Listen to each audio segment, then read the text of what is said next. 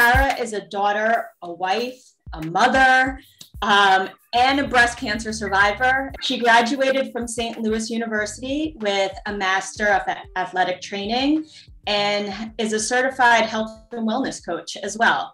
Sarah works with transitioning women from active cancer treatment into survivorship.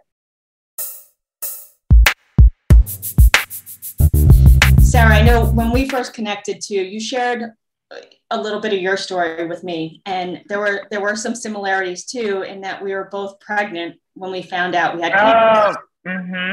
Right? So I was at the beginning of my pregnancy. You were towards the end of your pregnancy. So I want to just ask you, like, can you take us all back to that day when you were told that you had cancer? You know, how far along were you? What was your diagnosis, and what did that feel like? Yeah. So that day was actually Valentine's Day. My husband and I never celebrated Valentine's Day, but now it has a whole new meaning. I was 31 weeks pregnant.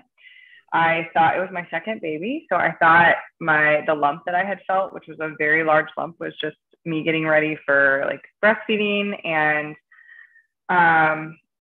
I remember like kind of the quick chain of events that led me into the surgical oncologist office, where she basically was saying, you know, it doesn't look good, and we're thinking this could be breast cancer, where I had my first mammogram and my first biopsy. But it was a little scary to hear. But a part of me, I have thought about this a couple of times, is that for women who hear about their cancer early on in their pregnancy, at least in my situation, I knew that like I had 4 weeks to go before I had a baby who could be born potentially healthy, which she was, and she is, and she's gorgeous, and she's 3 now and amazing. But you know, it is hard to hear when you're pregnant that you've got something else going on inside your body other than growing the baby, because you've already got a lot going on in your mind mentally. But hearing that you have cancer when you're pregnant is difficult enough. And to have to make the decision that you have to make, no matter where you are, if you're early in your pregnancy, to have to do chemo while you're still pregnant, or whether you have to decide to have a baby early. I mean, those decisions can be hugely traumatic and hard and very difficult. So that went out the window when I had to have a 35-week induction. So that was probably the hardest part, was having to give up on some things that I knew. Like, I knew this was going to be my last pregnancy, and I knew I wanted these things like really strongly, because I had a little bit of trauma from my first birth. And so I had to grieve a lot all at once. Like, I had to grieve cutting my pregnancy short, the possibility I might have a NICU baby, then knowing that this was basically the starting line of a long treatment journey, and knowing that like the first year of my baby's life wasn't going to be about bonding and about breastfeeding and dealing, or like, you know, trying to figure out a family of 4 instead of a family of 3. Yeah. It was going to be a lot about my personal journey. So it was a lot to take, like, in the matter of a day, a week, you know, that I had to process it. So yeah, everything happens so quickly. And, you know, being pregnant and having cancer, you probably didn't even notice the tiredness, or if any of those symptoms were affecting you, because yeah. Yes, exactly. What are some of the surprising things you learned through your journey? Let's see. It's funny because when I look back at it, what seemed like, gosh, this is such a big deal. When I look back at it now, it just doesn't feel like a big deal at all. And maybe that's because of the intentional work I did, knowing that I was building my resiliency. At the time, you know, I made it a big deal, and it was this huge thing, which is now whenever I mentor other women, I'm like, oh, I've been there. Like, I know how much of a big deal that feels. But when you look back on this decision or how this is affecting you, it's not, you're going to remember it as not a big deal. Like, gosh, I got through that and it was no big deal.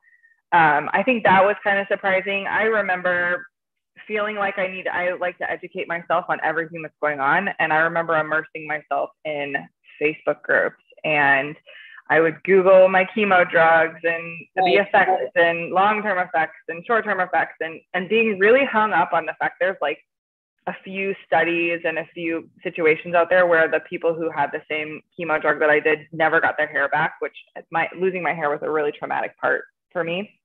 And now when I think back on not having my hair, that whole summer I didn't have my hair, I learned a lot about myself. I learned it's kind of nice to not have hair in the summer when you're in the Midwest and it's hot.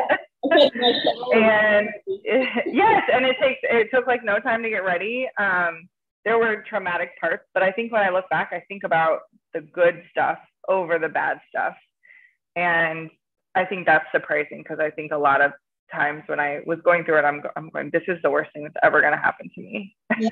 No, it wasn't. In the moment it was the worst thing happening to me, but absolutely. Yeah. You know, everybody deals with whatever's happening to them very differently, right? Like something that's really incredible, and I think, you know, that's important for viewers to see and hear and know and think about how they can do it themselves, is you really took this struggle, right? Like this really hard thing in your life. You know, you were pregnant with cancer and making all these decisions and going through all this stuff, like you just said, and you turned it into such a positive thing. You became a health coach. You work with a nonprofit who really supports women's mental health. And I would love for you just to tell us a little bit more about these two avenues that you found that were so positive, and how did these decisions happen? Where did they start, and where are you right now with these two organizations? Yeah. So when I think even before I had cancer, it was on my goals for a long time to become a health coach. So I have a background in athletic training. So I have a master's, and I worked with pre and post rehab patients, or anybody who was trying to be mobile for a long time without injury. That was kind of my niche and what I really enjoyed doing. And then I knew I wanted to coach people. I wanted to talk with them just and share my life experiences, because I'm kind of one of those people that I'm like, oh, there's a new diet, I'm going to try it so that I can speak personally to it. Or there's a new thing to learn over here, I'll go learn it so that I can speak to it and help people. But it was like going through my cancer journey that I was like, okay, I need to make this big shift, and I want to help other people. And it was when I read this book called The Upside of Stress, and she really talks about how sometimes the best way to like process and manage your own stress and to feel good is to help others. And I 100% agree with that. Like, I don't think that there's anything that gives me more of a high than when I walk away from somebody and I could have, like, even in the slightest way, planted some seed that even years from now they'll be like, because of this one little thing you said to me. And that I know that I taught a goal setting workshop somewhere along the line. And then years later, I met this couple, and they're like, we sold our house because we decided we wanted to travel. And it all came from your goal coaching. And I was like, holy crap, you like, wow. This is huge. So it was going through cancer that made me go, okay, now is the time. I've had for years, I want to be I want to be a health coach. I need to just go do it. So literally I got my coaching training in February, and then the pandemic really hit in March. So I got that in and was really taking any client who was interested in coaching. And then I was coaching a good friend who was like, our friendship was kind of growing through my training. And she was like, you know, you would be really good at coaching like breast cancer specific. And I'm like, oh, I'm not ready to just say that that's who I coach, because, you know, there's a whole population of people that need help. There's the diabetics and the heart disease and everybody. I want to help everybody. And really what it came down to was like, that was really where I was called to help. I have personal experience with them, and I can relate with them, and I can speak from experience. And so then I started my own little coaching business. And then my friend who talked me into coaching and niching down, we started a podcast together, mostly just for fun. But then it started to be really successful. We got sponsored by hospitals. We were getting on and we were talking about the reals, the thing that, like, you know, all the symptoms and the things that we go through that is behind that beautiful pink ribbon, or the runs and the things that people see that is breast cancer. we were talking about how it affects relationships and how moving into survivorship is probably the hardest part about it. And we were talking about losing your identity when you lose your hair. I mean, just so many things, making relationships with your doctors and why that's important. So we were talking about all of this when a couple of months ago, she came to me and she said, you know, why don't you marry the nonprofit and your coaching together? And then we can just be this like huge force. So now we mentor newly diagnosed women. So when you're newly diagnosed, you can get on faiththroughfire.org, find a mentor. We have about almost 30 mentors, and we match you up with somebody who has been similar in age and similar in diagnosis. And it's all done through text. So I mentor somebody in New York, I mentor somebody in New Mexico, and then a bunch around here. So then we create relationships over text message, and I'm there or any of our mentors are there if somebody's having a spin out day, like, oh my gosh, this just got put on my plate and my marriage is falling apart. And we're not there to counsel. We're there to just be a listening ear, which is sometimes all you need when you just need somebody who understands. Survivorship, right? Like that being the most difficult part. I know it wasn't until I got to that part, I didn't even realize that, you know, you're focused on like, okay, let's just get through this treatment. This is the hard part. It's going to be the hard part. And then towards the end, I was talking to another survivor, and she's like, yeah, like it took me a year plus after to figure out how to readapt to life. Like, yeah, life is different after cancer. Life is different after going through so much and being faced with such a heavy diagnosis. Right. You know, I know this is really important to you too, in terms of quality of life in survivorship. Can you share what some of the struggles were that when you actually hit that phase and were like, oh, this would be hard. Yeah. And I have, so we have a whole podcast that's dedicated to exactly my struggle. I'll give you kind of the big highlights, but when I was about 4 months out from treatment, I just started noticing things. I started noticing I was like not sleeping at night. I would go to bed like normal, and then I would wake up about 1 o'clock in the morning, and I would just lay there. And my mind would literally be running a marathon of thoughts. And the thoughts were anywhere from financial troubles to what if my cancer comes back, to how are my kids going to raise themselves not by themselves, but how are my kids going to grow up without a mom? You know, there were suicidal thoughts that creeped in there every now and then. Obviously nothing I never acted upon. But you know, they're there, and it was something I had never experienced before. I remember driving to my kids to swimming lessons. So I had like basically a 1-year-old, and then I had a 4.5-year-old at the time. We were driving to swimming lessons one day, and I had a panic attack in the car, and I had never had one of those before. And I didn't even know what to name it. I'm like, why can't I catch my breath? Like, I can't even inhale, and my mind is racing. And, you know, you've got kids in the back. It's not like kids are quiet. Like, they're supporting you through your panic attack. So I had that. I couldn't lose weight. I was having this weird out of body experience where it felt like I was watching my life happen, but I wasn't actually living within my skin and my body. So many things. And you know, and even now as I talk about it, I'm sure I'm missing something that was happening at the time. But I worked as a medical assistant at the time at an out-of-hospital birth center, which thus my really desire to have an out-of-hospital birth. But I had done a couple labs. I was reading a book, and I had done a couple labs on my thyroid. And so my thyroid antibodies came back elevated. And if you Google that, like, you know, like I was doing with everything, of course, the first thing it says is thyroid cancer, but, you know, a lot of the other, I checked off every single symptom.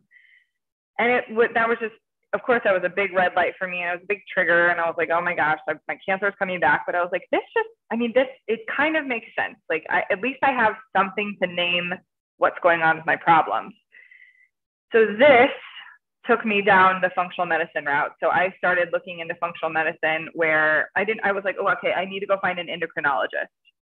And I was like, well, if I find an endocrinologist, they're going to tell me my thyroid is not functioning well. So they'll put me on a medication and it'll make my thyroid better. But why is my thyroid not functioning well? I'm like, well, maybe it's because I had toxic, chemicals put in my body with the chemo, which was the whole point of it. But so it took me down a long rabbit hole. But what I really enjoyed about it is that I dug my way out. Like I figured it out, not all by myself. I had my team supporting me. I had my husband cheering me on, like saying, yes, go spend money on functional medicine because your insurance doesn't cover it. Go, like, let's change up our diet. I ended up eliminating sugar and dairy for a while. And I did this whole elimination diet. It took about 21 days. But at the end of my elimination diet, every single one of my symptoms went away.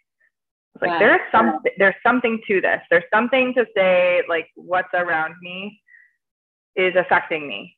Mm-hmm. And I ended up cleaning up my chemicals in our house. Like we started using like vinegar for cleaner. I cleaned up my shampoos, my makeup. I did it all a little bit at a time, because if anybody who's ever gone down that route knows, it can get very costly. Right. So a little bit at a time, I cleaned up our products. I cleaned up our kitchen.